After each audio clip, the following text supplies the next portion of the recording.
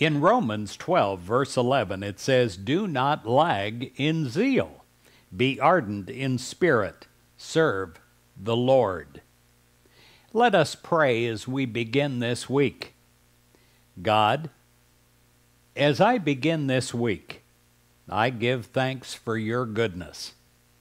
In all matters, I remain centered on your power, and I remain open to your guidance. Guide me, teach me this week, love me, for I am your child and I'm your student, ready and willing, and able to carry on your work of kindness and goodwill to all. Your love and support are all that I need to experience my true happiness. So, I make a commitment to living my life centered in you. You are my world, my very essence, my very reason for being, and I live my life as you guide me to live it.